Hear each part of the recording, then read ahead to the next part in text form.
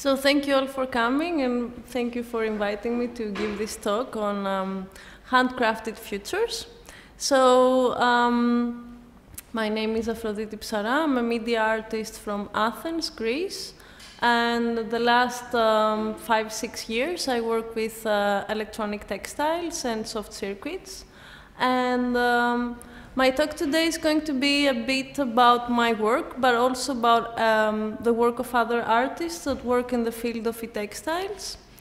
And I named this talk Handcrafted Futures because I'm really interested, and also I want to maybe start a discussion with you guys afterwards about the potential of electronic handicrafts and how they could be used in the future, and how we could imagine like a more kind of humane future of technology and not something that is like distracted from our very nature and the nature of tradition and all the things that we have actually have like in the field of handicrafts and craftsmanship until now. So I would like to start off by this book, Being Digital, of Nicolas Negroponte, which is a very interesting book for me because it's written in the 90s, and I don't know if you all know who Nicolas Negroponte is. He was a director of the MIT Media Lab in the 90s, and he was a pioneering director, a pioneering figure that really set the bar on how new technologies were going to be incorporated and the difference between digital and analog technologies. And so in this book, he really separates digital and analog by saying that the difference between the analog world and the digital world is that the first is composed by atoms and the second one is composed by bits. And the characteristic of these bits is that they can be transformed and broadcasted and transmitted in through various mediums in various ways. And this kind of led to this idea of ubiquitous computing and physical computing. And in this article of Mark Weiser, The Computer for the 21st Century, the author says that the most profound technologies are those that disappear. They weave themselves into the fabric of everyday life until they're indistinguishable from it, which is, I think, very interesting, and it's what's happening today with the maker movement and with the incorporation of digital electronics and microcontrollers into everyday objects and artifacts, or the Internet of Things and wearable technologies, all these fields. And of course, this has led to this cultivation and of this, of course, maker movement and all this appearance of fab labs, maker spaces, hacker spaces, and so on, where big companies are supporting independent makers, artists, tinkerers, hobbyists that want to incorporate new technologies in their work. And I think this has somehow got into sync with the craft revival that is happening in the last 10 or 15 years, where people are starting to reevaluate traditional handicrafts and reuse them in a more contemporary context. So we don't use handicrafts anymore as a way of merely decorative medium, but we can incorporate them into making actual products and making artworks and, of course, creating things that can be customizable and can serve ourselves or a greater community. And I also feel like this book from David Pye, the Nature and Art of Workmanship, is very important as well, because it kind of distinguishes the role that the artisan or the craftsman had in the past and can be used in the future as well, because he says that, in his book, he says that the craftsman is kind of like a performer. So when you have a theatrical play or a movie, it doesn't really matter so much the content or the direction. It ends up how good the project is going to be on the quality of the performer, the actor, the one that is going to bring this project to life. And I think this applies also in the field of crafts. So it's really important to cultivate the techniques in order to be able to reach a fructiferous result and have something that is also tangible and interesting in order to move forward into the future. And of course, this has led to the field of electronic textiles and soft circuits, that this hybrid form of using digital technologies with traditional handicrafts. And although it started as a part of the MIT Media Lab, I think right now it has evolved and a lot of people are getting into this field, but it's still a very young field as I think about it, because there are a lot of projects that use these technologies, but I don't think that we have reached the full potential of it yet. So the more people that get into it, the more interesting it's going to be. And I think that right now we have the power to kind of take things into our own hands and literally weave the future that we want to have. So for me, one of the most interesting aspects of this field is that it can be used to reflect on social conditions. And by this, I mean to kind of comment on things that are going on a social level. And I would like to maybe get a bit deeper into that by showing a work that I did with two other artists from Greece. We did this project 2 years ago. It's called Economic Threads, and it's basically a project about unemployment in Greece. We basically hacked an old knitting machine, and we created this algorithm that translates the unemployment data from 2008 to 2013 in a series of patterns using traditional folk art motifs. And then by connecting the knitting machine to the computer, we are able to knit in real time a kind of archive of the unemployment and the crisis in Greece.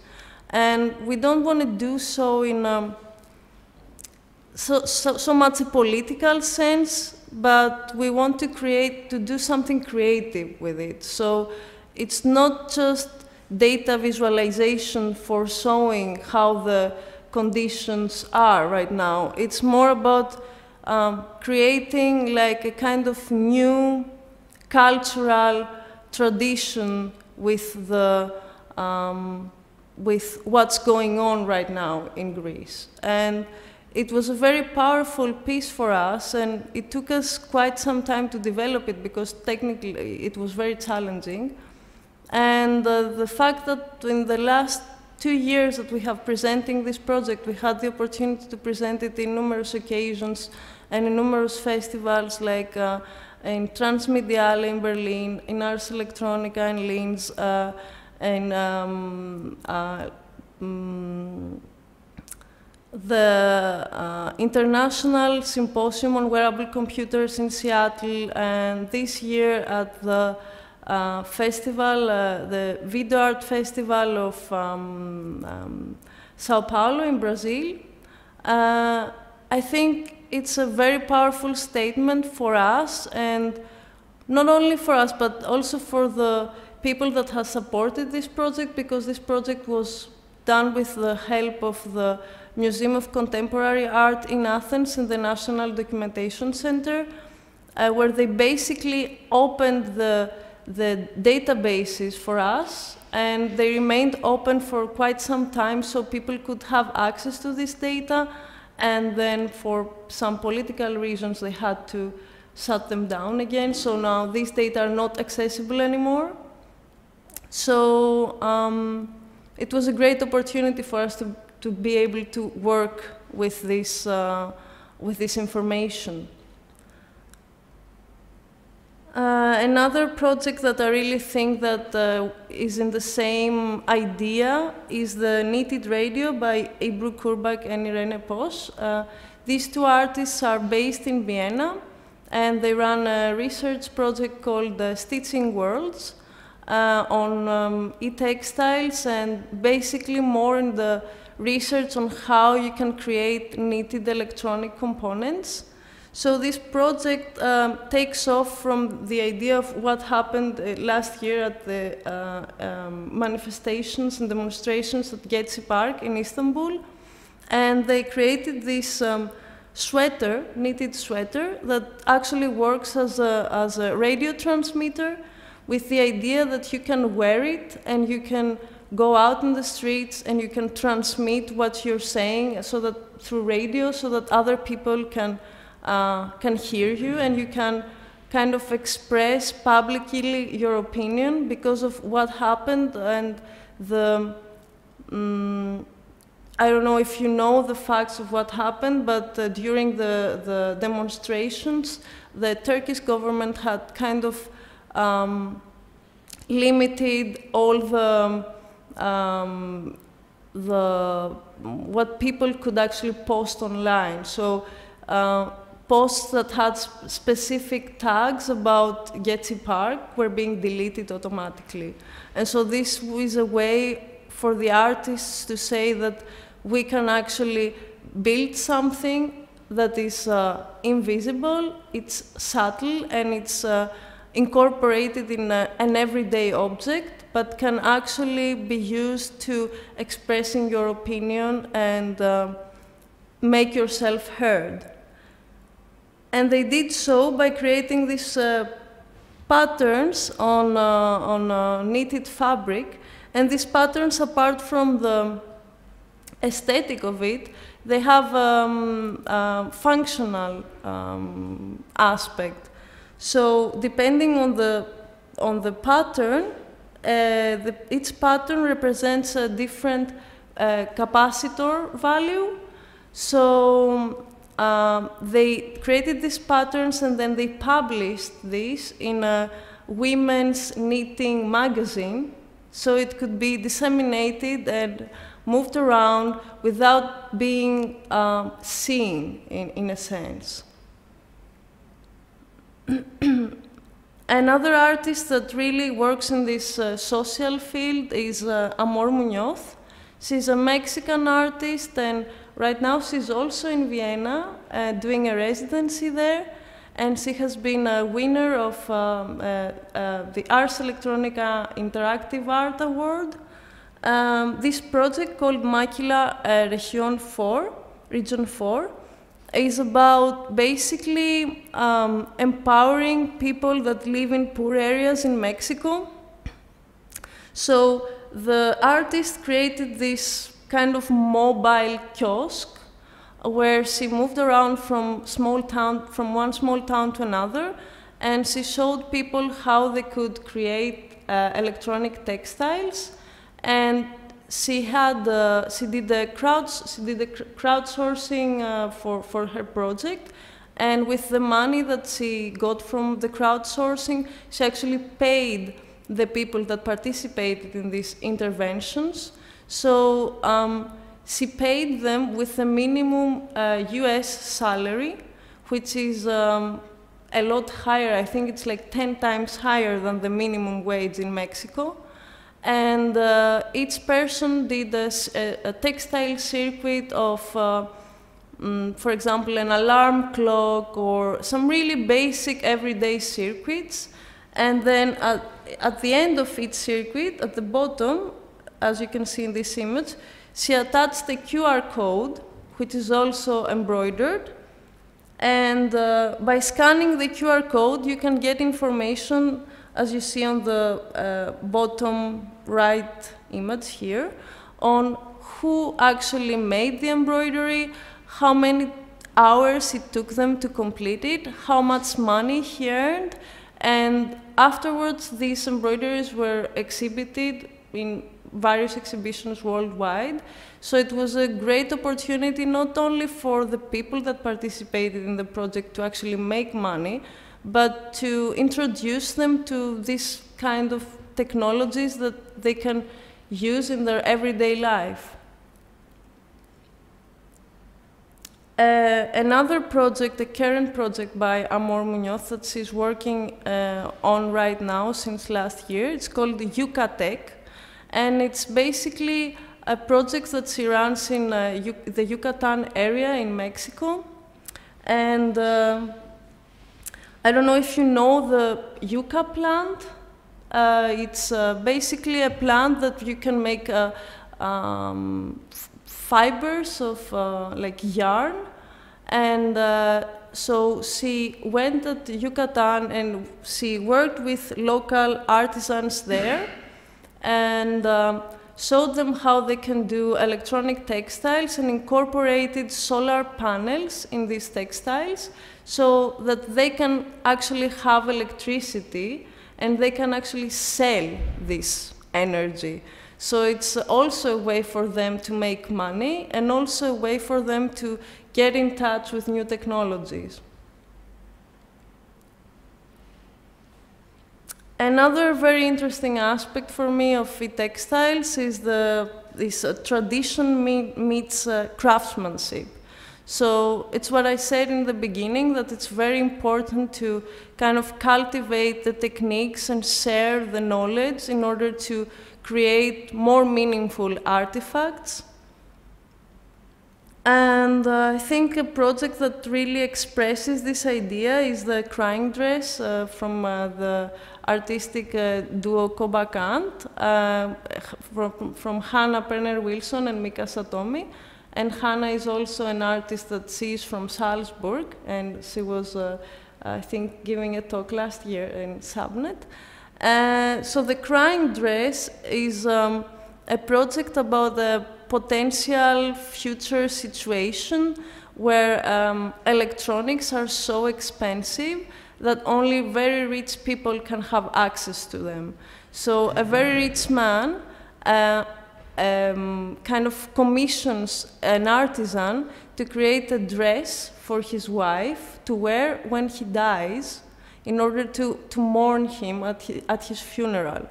So the crying dress is a mourning dress, a mourning gown, that actually is composed by a circuit that reacts to liquid and has incorporated embroidered speakers. And so the idea is when the woman that wears the dress cries, the dress will cry with her. And also another project that Kobakant did last year in Istanbul, it's called Inye Oyasi, and it's basically, again, this idea that in a futuristic scenario where the government has become so totalitarian that people cannot express themselves freely, which is not so like far-fetched from reality and what happened last year at Getzi Park as well. The local artisans use this Turkish technique called needle lace, which creates this kind of designs that you see in the image, in order to create kind of lace symbols in the laces that could be used as a form of communication between individuals. So by incorporating very small electronic components like microchips and some LEDs that react one to another, you can actually communicate with other people that are wearing something with needle lace. So it's a form of, again, subtle and invisible communication, but that also uses like the rich crafts tradition of Turkey in order to create a more kind of humane future, if you want. Another project that I did 2 years ago, and I'm still working on it, it's called Lilitronica. It's this combination of traditional embroidery with kind of pop aesthetics and this reference to pop music culture. And it's a series of embroidered synthesizers that are inspired by some really famous electronic instruments like Korg's Microkorg or Roland's TR-909 drum machine. So it's basically a series of synthesizers that are inspired by the original instruments but sound completely different. So it's a juxtaposition of what the public really knows and understands, but seen through a different perspective. And when I started to work on this project, I really thought that I was creating something more decorative, if you want. And after creating like the first and the second and the third synthesizer, I realized that there was some really interesting potential and also the sound that these instruments were creating. So I started to do a series of sound performances that really made me more interested in the field of sound art.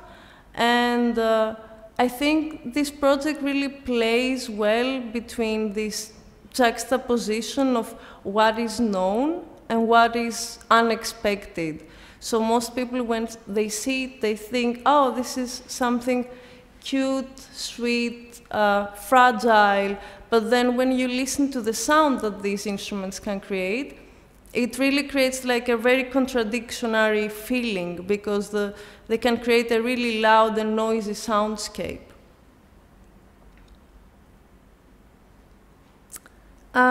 Another interesting aspect of electronic textiles is the handcrafted feedback signals, as I have called them.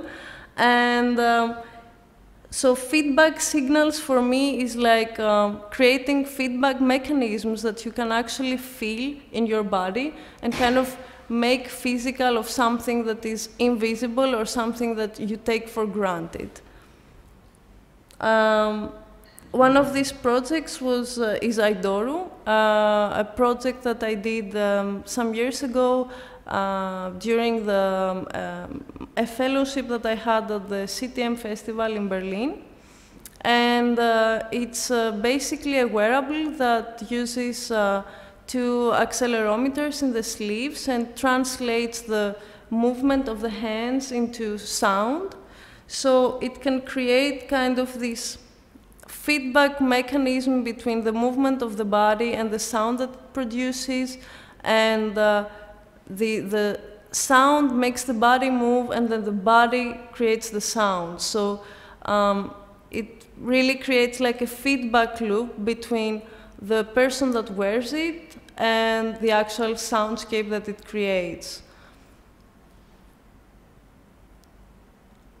This idea is also developed further in a project that I did last year during a residency at the Fab Lab in Barcelona called Soft Articulations, where I created this series of handmade stretch sensors made of this piezo-resistive material, Velostat. I don't know if you heard about it. and conductive thread and neoprene. So it's also this idea of translating muscle articulations into sound and getting feedback from how your body is moving. So this is a wearable bodysuit that has 5 different sensors in 5 different parts of the body. And it's like a soft exoskeleton that kind of translates the movement again into sound, and the sound produces the movement as well as the movement the sound. So it also creates this feedback mechanism between the performer and the soundscape. Another project that I worked on last year during a residency that I did in Linz, here in Austria, is called Divergence. And this is a project that actually uses the human body as an electromagnetic field detector. So it incorporates 2 handmade coils in the sleeves, and it has 2 vibration motors incorporated in the chest of the garment, a mini jack audio connector, and a zipper that can be that is a volume control and at the same time a low pass filter. So depending on where you're at and how you're moving, and if you're close to an electromagnetic source, it gives you vibrational feedback on your body and also sonic feedback that you can hear. And this is an open source project that is all published online. And my idea for this project was to create a kind of mechanism that anyone could replicate and create their own versions of it and could wear it to walk around in the city and kind of experience the speciality of the city and the invisible electromagnetic fields that are produced by devices all around us or by wireless networks, and kind of get this physical sense of what's going on. Also, this led me to a sound performance, because as I said in the beginning, for me all this kind of led me into the field of sound art. And so I use it to create a kind of noise soundscape from the devices that are connected, like the mixer or the speakers or a TV that I use, for example, to visualize the electromagnetic fields. So it actually creates, again, a feedback loop between the body, how the body is moving, and how it's reacting to the sources that are around us. And the last project that I want to show you is called the Culture Series. It's a project that I developed with a Greek architect called Daphne Papadopoulou.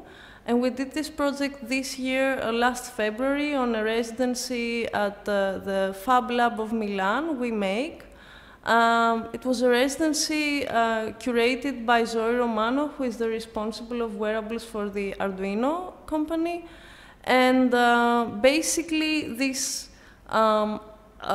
project is inspired in a futuristic scenario based on the books of Ian M. Banks, the British science fiction writer, that in his books he actually talks about this future civilization called the culture, where people don't do a lot of things anymore. They just think, they just sit and think and just create like a life philosophy around them, while they have machines that do everything for them. And in this culture, everything is sentient. So even the clothes they wear, even the devices that they use, they're all sentient. So they're all like living beings. And from this idea, we created a series of wearables, an actual dress and a blouse, by creating handmade actuators, moving actuators, using muscle wire, which is, or shaped memory alloy, which is basically a wire that can change its form when it's heated up. You can actually program it in a form by heating it up to a certain temperature, and then every time you heat it up, it returns to this shape. So we created these two wearables that react to the heartbeat of the person that wears it. So depending on your heartbeat, the sleeves of the two wearables move accordingly to your heart rate.